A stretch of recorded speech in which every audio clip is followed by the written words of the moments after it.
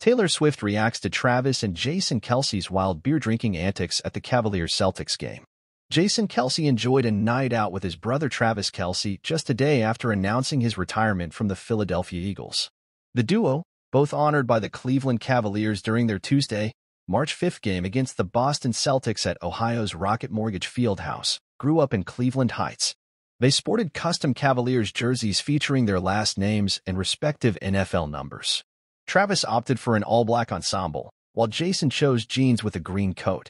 Before the game, they were recognized as all-stars, receiving a standing ovation as they took center court.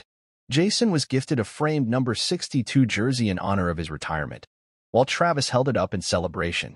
Jason also showcased a yellow Cleveland Heights T-shirt from his childhood. The Cavaliers paid tribute by distributing limited-edition Kelce Brothers bobbleheads to the crowd.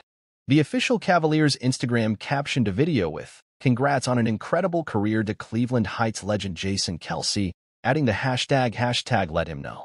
In a separate post, the team wrote, "Cleveland Heights represent," along with photos from the game.